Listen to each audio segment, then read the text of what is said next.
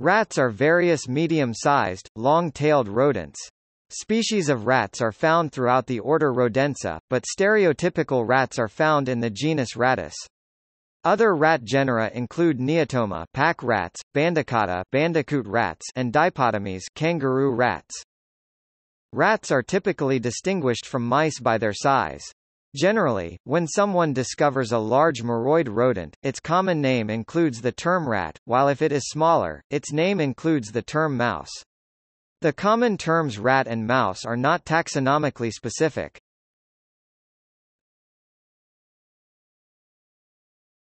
Topic: Species and description. The best-known rat species are the black rat Rattus rattus and the brown rat Rattus norvegicus. This group, generally known as the Old World rats or true rats, originated in Asia.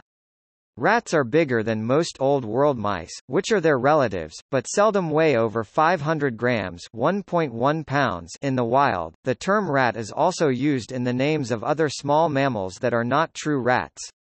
Examples include the North American pack rats aka wood rats and a number of species loosely called kangaroo rats. Rats such as the bandicoot rat Bandicata bengalensis are murine rodents related to true rats but are not members of the genus Rattus. Male rats are called bucks, unmated females, does, pregnant or parent females, dams, and infants, kittens or pups. A group of rats is referred to as a mischief. The common species are opportunistic survivors and often live with and near humans, therefore, they are known as commensals. They may cause substantial food losses, especially in developing countries. However, the widely distributed and problematic commensal species of rats are a minority in this diverse genus. Many species of rats are island endemics, some of which have become endangered due to habitat loss or competition with the brown, black, or Polynesian rat. Wild rodents, including rats, can carry many different zoonotic pathogens, such as Leptospira, Toxoplasma gondii, and Campylobacter. The Black Death is traditionally believed to have been caused by the microorganism Yersinia pestis, carried by the tropical rat flea Xenosylla cepis, which preyed on black rats living in European cities during the epidemic outbreaks of the Middle Ages. These rats were used as transport hosts. Another zoonotic disease linked to the rat is foot and mouth disease. Rats become sexually mature at age 6 weeks, but reach social maturity at about 5 to 6 months of age. The average lifespan of rats varies by species, but many only live about a year due to predation. The black and brown rats diverged from other Old World rats in the forests of Asia during the beginning of the Pleistocene.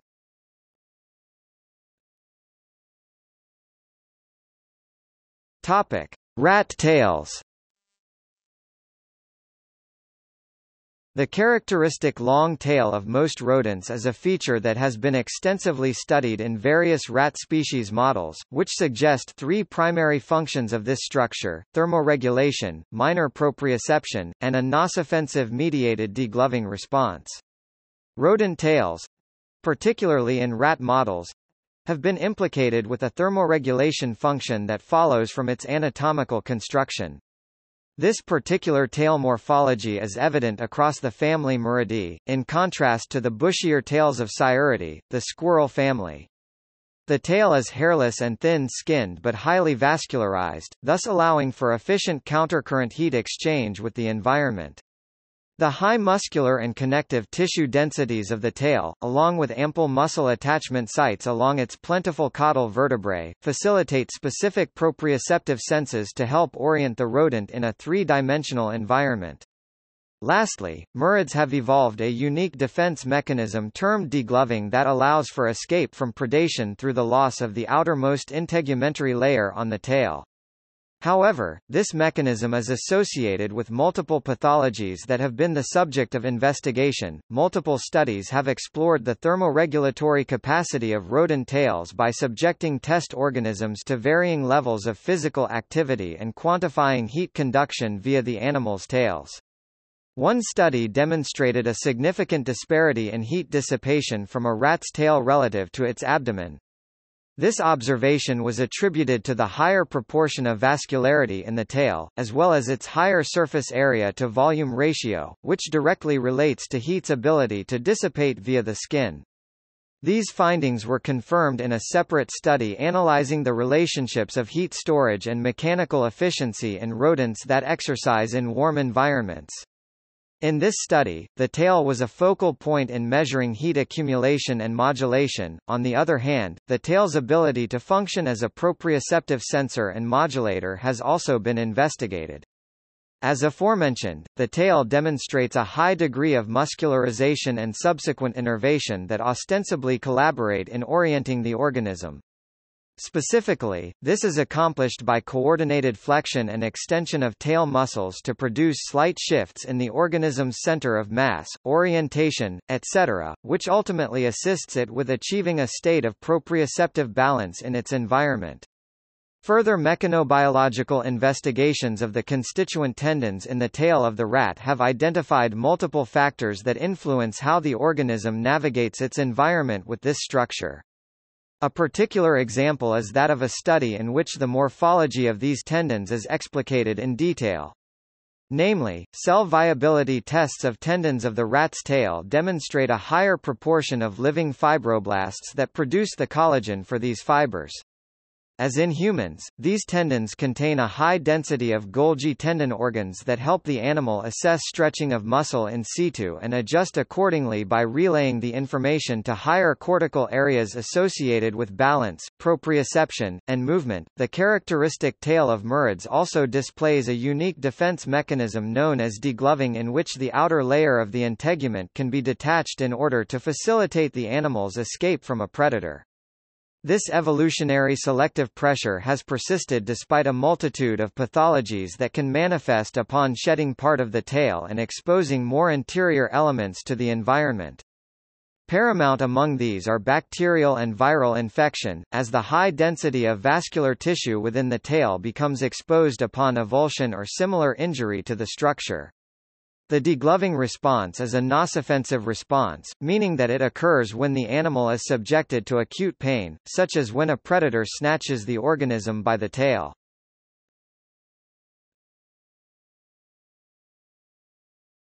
Topic: As pets. Specially bred rats have been kept as pets at least since the late 19th century. Pet rats are typically variants of the species brown rat, but black rats and giant pouched rats are also sometimes kept. Pet rats behave differently from their wild counterparts depending on how many generations they have been kept as pets. Pet rats do not pose any more of a health risk than pets such as cats or dogs. Tamed rats are generally friendly and can be taught to perform selected behaviors.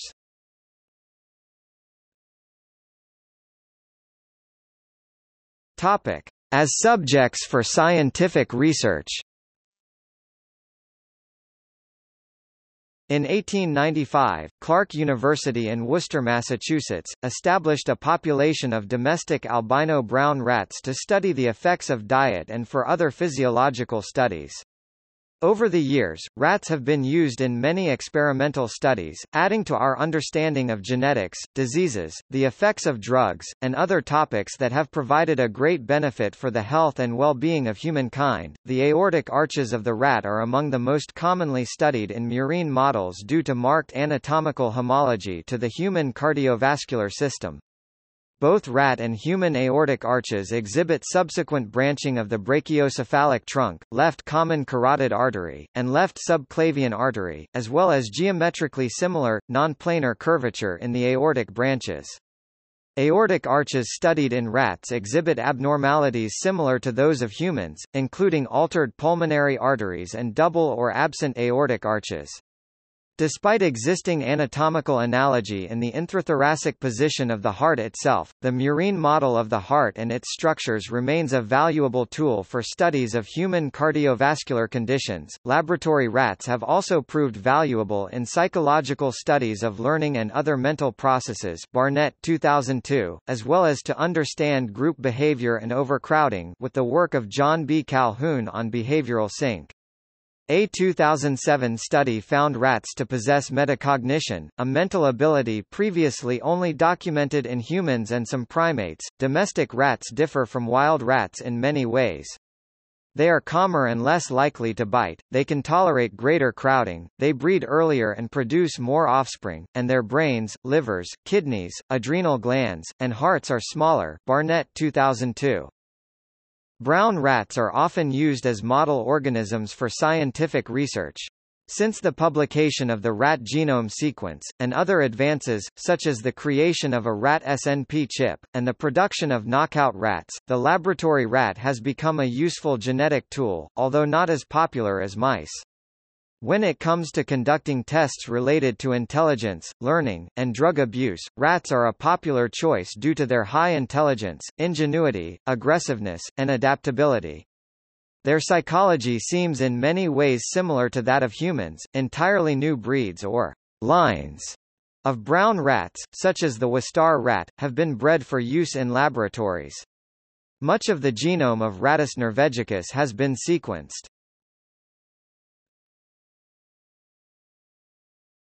Topic: General intelligence.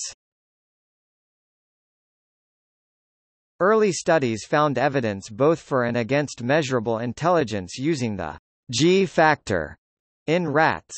Part of the difficulty of understanding animal cognition generally, is determining what to measure. One aspect of intelligence is the ability to learn, which can be measured using a maze like the T-maze. Experiments done in the 1920s showed that some rats performed better than others in maze tests, and if these rats were selectively bred, their offspring also performed better, suggesting that in rats an ability to learn was heritable in some way.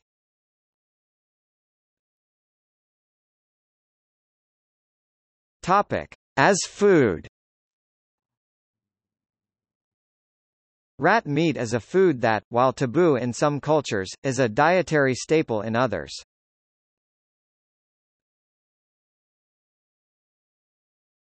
Topic: Working rats. Rats have been used as working animals. Tasks for working rats include the sniffing of gunpowder residue, demining, acting and animal-assisted therapy.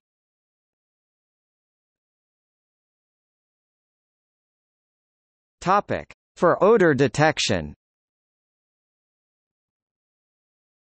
Rats have a keen sense of smell and are easy to train.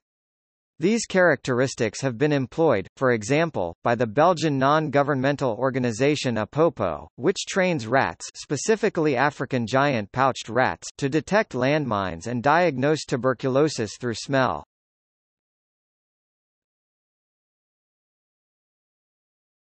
Topic: In the spread of disease. Rats can serve as zoonotic vectors for certain pathogens and thus spread disease, such as bubonic plague, Lassa fever, leptospirosis, and hantavirus infection. They are also associated with human dermatitis because they are frequently infested with blood-feeding rodent mites such as the tropical rat mite Ornithonesis bacoti and spiny rat mite Laelaps echidnina, which will opportunistically bite and feed on humans, where the condition is known as rat mite dermatitis.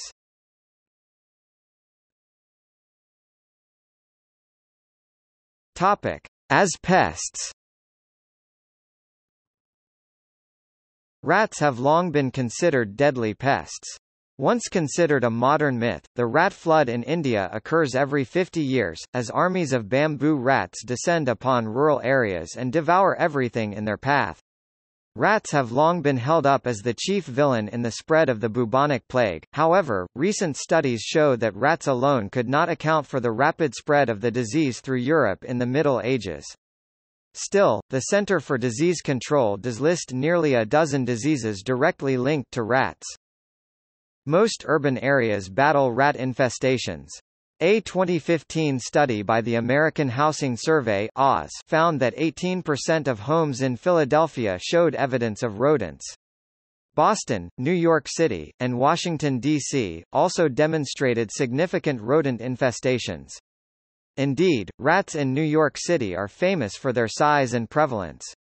The urban legend that the rat population in Manhattan equals that of its human population was definitively refuted by Robert Sullivan in his book Rats, but illustrates New Yorkers' awareness of the presence, and on occasion boldness and cleverness, of the rodents. New York has specific regulations for eradicating rats. Multifamily residences and commercial businesses must use a specially trained and licensed rat catcher. Rats have the ability to swim up sewer pipes into toilets. Rat infestations occur around pipes, behind walls and near garbage cans.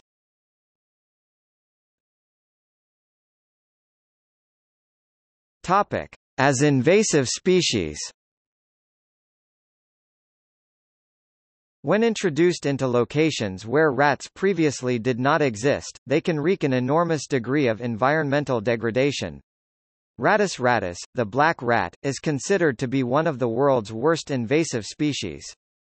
Also known as the ship rat, it has been carried worldwide as a stowaway on seagoing vessels for millennia and has usually accompanied men to any new area visited or settled by human beings by sea.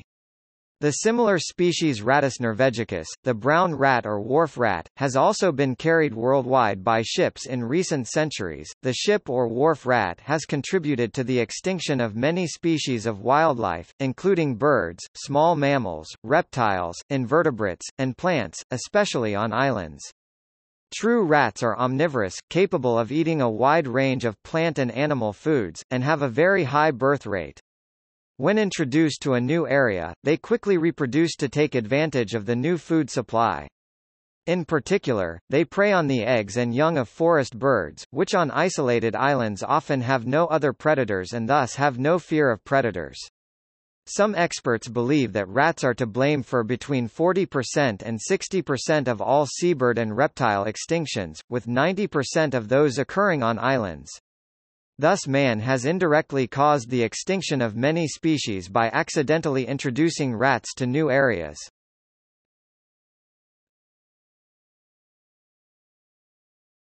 Topic: Rat-free areas. Rats are found in nearly all areas of Earth which are inhabited by human beings. The only rat-free continent is Antarctica, which is too cold for rat survival outdoors, and its lack of human habitation does not provide buildings to shelter them from the weather. However, rats have been introduced to many of the islands near Antarctica, and because of their destructive effect on native flora and fauna, efforts to eradicate them are ongoing. In particular, Bird Island, just off rat-infested South Georgia Island, where breeding seabirds could be badly affected if rats were introduced, is subject to special measures and regularly monitored for rat invasions. As part of island restoration, some islands' rat populations have been eradicated to protect or restore the ecology. Hawadix Island, Alaska was declared rat-free after 229 years and Campbell Island, New Zealand after almost 200 years. Breaxia Island in New Zealand was declared rat-free in 1988 after an eradication campaign based on a successful trial on the smaller Hawaii Island nearby. In January 2015, an international rat team set sail from the Falkland Islands for the British Overseas Territory of South Georgia and the South Sandwich Islands on board a ship carrying 3 helicopters and 100 tons of rat poison with the objective of reclaiming the island for its seabirds. Rats have wiped out more than 90% of the seabirds on South Georgia, and the sponsors hope that once the rats are gone, it will regain its former status as home to the greatest concentration of seabirds in the world. The South Georgia Heritage Trust, which organized the mission, describes it as 5 times larger than any other rodent eradication attempted worldwide. That would be true if it were not for the rat control program in Alberta, see below. The Canadian province of Alberta is notable for being the largest inhabited area on Earth which is free of true rats due to very aggressive government rat control policies.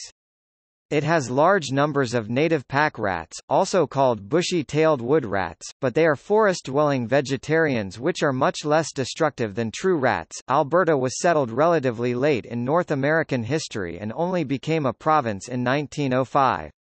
Black rats cannot survive in its climate at all, and brown rats must live near people and in their structures to survive the winters. There are numerous predators in Canada's vast natural areas which will eat non-native rats, so it took until 1950 for invading rats to make their way overland from eastern Canada. Immediately upon their arrival at the eastern border with Saskatchewan, the Alberta government implemented an extremely aggressive rat control program to stop them from advancing further. A systematic detection and eradication system was used throughout a control zone about 600 kilometers (400 miles) long and 30 kilometers (20 miles) wide along the eastern border to eliminate rat infestations before the rats could spread further into the province. Shotguns, bulldozers, high explosives, poison gas, and incendiaries were used to destroy rats. Numerous farm buildings were destroyed in the process. Initially, tons of arsenic trioxide were spread around thousands of farm yards to poison rats, but soon after the program commenced, the rodenticide and medical drug warfarin was introduced, which is much safer for people and more effective at killing rats than arsenic. Forceful government control measures, strong public support and enthusiastic citizen participation continue to keep rat infestations to a minimum. The effectiveness has been aided by a similar but newer program in Saskatchewan which prevents rats from even reaching the Alberta border. Alberta still employs an armed rat patrol to control rats along Alberta's borders. About 10 single rats are found and killed per year, and occasionally a large localized infestation has to be dug out with heavy machinery, but the number of permanent rat infestations is zero.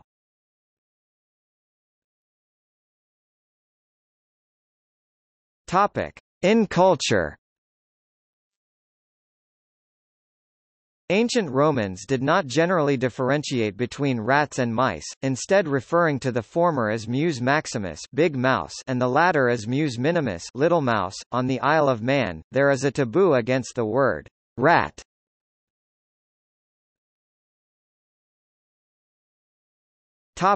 Asian cultures. The rat, sometimes referred to as a mouse, is the first of the 12 animals of the Chinese zodiac.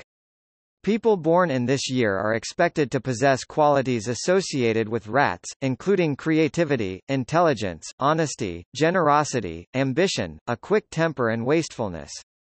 People born in a year of the rat are said to get along well with monkeys and dragons, and to get along poorly with horses. In Indian tradition, rats are seen as the vehicle of Ganesha, and a rat's statue is always found in a temple of Ganesh. In the northwestern Indian city of Deshnok, the rats at the Karni Mata temple are held to be destined for reincarnation as sadhus, Hindu holy men. The attending priests feed milk and grain to the rats, of which the pilgrims also partake.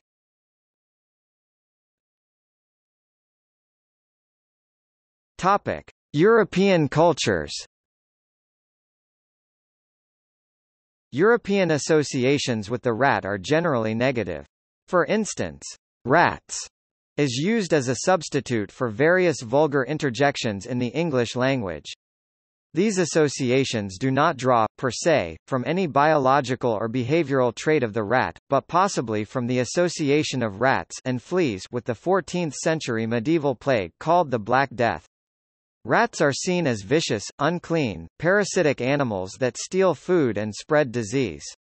However, some people in European cultures keep rats as pets and conversely find them to be tame, clean, intelligent, and playful.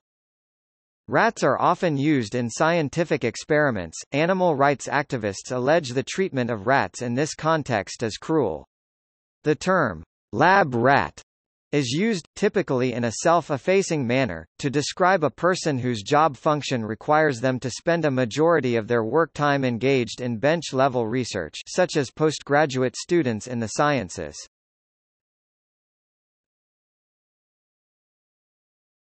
Topic: Terminology. Rats are frequently blamed for damaging food supplies and other goods, or spreading disease. Their reputation has carried into common parlance. In the English language, rat is often an insult or is generally used to signify an unscrupulous character. It is also used, as a synonym for the term narc, to mean an individual who works as a police informant or who has turned state's evidence. Writer-director Preston Sturges created the humorous alias, Ratskiwatsky, for a soldier who seduced, impregnated, and abandoned the heroine of his 1944 film, The Miracle of Morgan's Creek. It is a term, noun and verb, in criminal slang for an informant. To rat on someone is to betray them by informing the authorities of a crime or misdeed they committed. Describing a person as rat-like usually implies he or she is unattractive and suspicious. Among trade unions, the word rat is also a term for non-union employers or breakers of union contracts, and this is why unions use inflatable rats.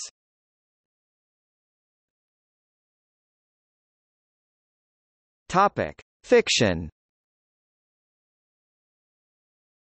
Depictions of rats in fiction are historically inaccurate and negative. The most common falsehood is the squeaking almost always heard in otherwise realistic portrayals, i.e. non-anthropomorphic. While the recordings may be of actual squeaking rats, the noise is uncommon. They may do so only if distressed, hurt, or annoyed. Normal vocalizations are very high-pitched, well outside the range of human hearing. Rats are also often cast in vicious and aggressive roles when in fact, their shyness helps keep them undiscovered for so long in an infested home. The actual portrayals of rats vary from negative to positive, with a majority in the negative and ambiguous. The rat plays a villain in several mouse societies, from Brian Jacques Redwall and Robin Jarvis's The Deptford Mice, to the roles of Disney's Professor Ratigan and Kate DiCamillo's Roscuro and Botticelli. They have often been used as a mechanism in horror, being the titular evil in stories like The Rats or H. P. Lovecraft's The Rats in the Walls and in films like Willard and Ben.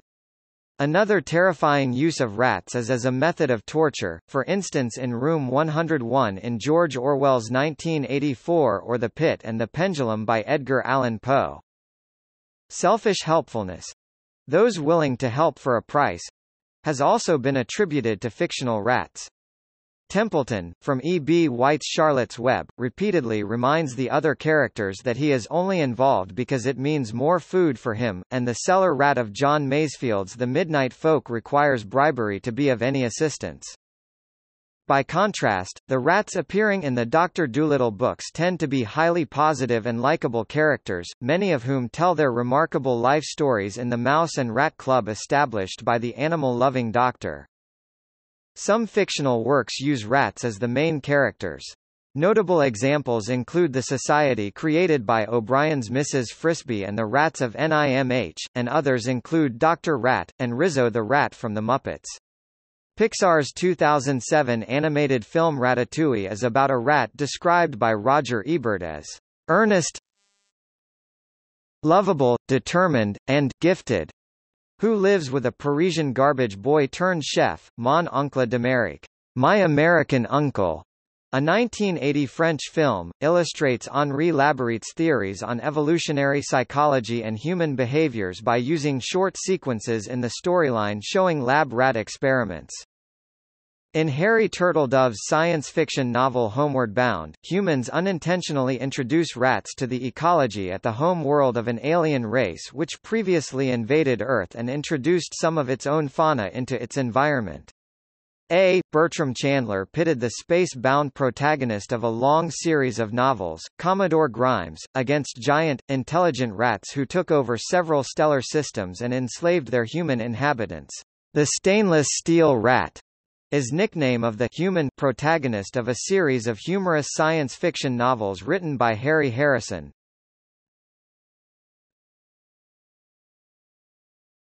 Topic: The Pied Piper.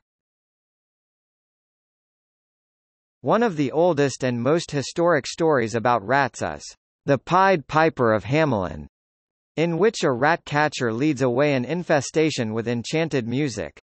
The piper is later refused payment, so he in turn leads away the town's children. This tale, traced to Germany around the late 13th century, has inspired adaptations in film, theatre, literature, and even opera. The subject of much research, some theories have intertwined the tale with events related to the Black Plague, in which black rats played an important role. Fictional works based on the tale that focus heavily on the rat aspect include Pratchett's The Amazing Maurice and His Educated Rodents, and Belgian graphic novel Le Bal du Rat Mort, The Ball of the Dead Rat.